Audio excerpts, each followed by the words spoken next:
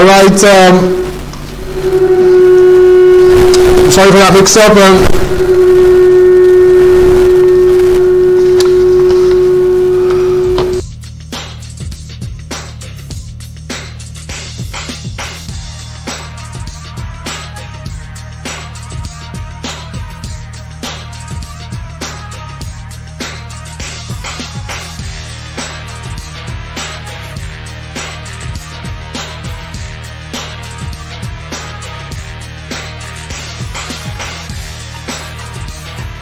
Alright, sorry for that audio mix-up. You're welcome back. China Cherry is still our guest, our special guest today, and we're reviewing his book 1,000 Times on the Same Road. It was written last year, 2020. I think this must be the first time I read a book on Nigerian football. Very, very detailed. And let's look at chapter 1 here. You started out with Kill Us All in Kano. We're just reviewing your book here. It said it was like a war house with missiles flying in all directions. Heavily armed anti-riot policemen. What happened here? Dolphins and what happened here? Yes. So what I'm trying to do is this. If people have written books, Kule Solaja has written a book on the Super Eagles. Yes. Was basically statistics. Yeah. You know, team sheets, goal scorers. Imagine Mega has done a book on the league. His was also statistics, fact results of games, goal scorers. But for me, I try to tell stories around the league, right? I want people to look at Nigerian league beyond what they see on the pitch, beyond Sharks beat Eyimba 2-1 or Calabar. General result. Yeah, so I wanted you to see something that happened behind the scenes. So I was like telling stories around the league. I tried to add humor to my storytelling. So what happened in Kano was this. That was the time that Kano players would not lose at home. Yes. You know, and Dolphins were leading in that game. And the referee was supposed to add about 11 extra minutes to the game. Even the Kano players had equalized 1-1, they needed the winning goal. When the game ended 1-1 eventually, the fans, you know, jumped in and tried to, you know, physically assault people right there, and we had to run for our lives because the police at some point told us we can't save you, run, and we started running. And then I'm going to read something here. Your spat with Christopher Green, the current DG of Real Madrid. It's documented here, China. It is. It's unfortunate because people who buy this book will also. What's your spat with Green? I don't know. People should buy the book. I mean, it's documented. Yeah. And this manuscript was written maybe 3-4 years ago, but my history with him started in 2011. Yeah. So it's not secret. Yes. That what is going on between me and him.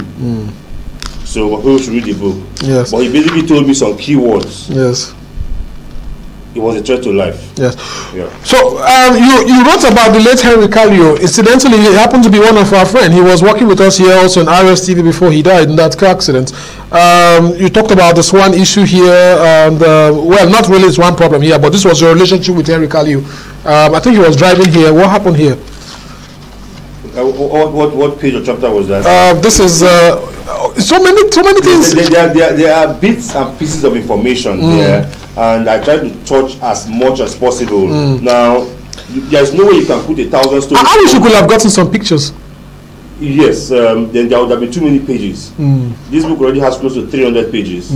I actually have planned to have pictures in it. Yeah. There may have been too many pages. So I said, okay, just leave it as ordinary text. It would have been difficult to have 1,000 stories in one book. So I tried to, because when you're writing about, for example, you're writing about Henry Kallio, people want to see him and get the feeling. But it's a fine book. The quality is very good. Fantastic book by China Cherry, one of Port Harcourt's finest, about the Nigerian football. What's your thoughts on the Npfl, the new digital Npfl? Now we can get to watch football in Nigeria on your mobile device, and just new balls about the rest strike deal with the NFF. Yeah, because of the disappointments before, we had our doubts. I mean, we had Super Sport. They came in, they left. We heard about Next TV, and then there was much about Next TV. We heard about Red Stripe, and we thought maybe it's one of those things. But the league started last weekend. We had 3 games on TV. Yeah. Abia Warriors versus Eyimba, Akwa United versus Dakada, and Rivers United versus Rangers. Yeah. And we'll have 2 games on TV this weekend. So and we could stream on our handheld devices. Yeah.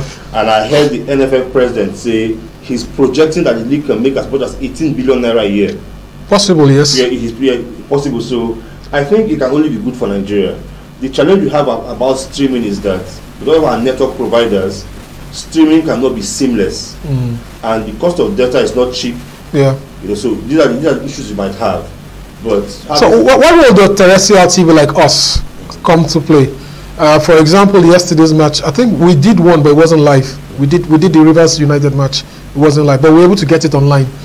So because now it looks like the NFF is basically focusing on just streaming, digital TV. Outside the NTA deal. They are not focusing on just streaming. Red Strike actually paid to acquire the rights. You know, and the Red Strike deal had to do with streaming, and they paid to acquire the rights. And of course, football, like sports, is business. Now, you want to acquire the rights to show something, you buy it. So I don't know the deal they had with the NTA, because the NTA came up as a shock. Yeah, very nice. We only knew about the Red Strike thing. Yeah. And we know our money was paid to the league management company by Red Strike to acquire the rights to stream the league. But suddenly we saw games on NTA. We had to be told what that deal is. But I'm thinking that you want to have a piece of the action, you pay for the rights. Fantastic, excellent, good football on the Npfl. China will stay with us in the house. Let's look at another trending story on Twitter here. It has to do with Victor Osimhen testing positive to the COVID-19 yesterday. Are you surprised with this? Because you know, his man has been having so many issues. First, he had an arm issue, but now he's tested positive to COVID-19. I'm not surprised. I was chatting with a few friends last week, and I said footballers are the most vulnerable. Not vulnerable, unintelligent people. Yeah, because there's a virus out there, there are restrictions, there are rules to play. We saw the English team travel for a game, and players were able to sneak in girls at night, disregarding COVID-19 rules. Now, what we heard was Osimhen was in Nigeria or in Lagos, and he attended the party. His birthday party? Yes, and I saw a video of that. He was dancing with random people, so we are spraying money on him. Then he goes back and tests positive for COVID-19.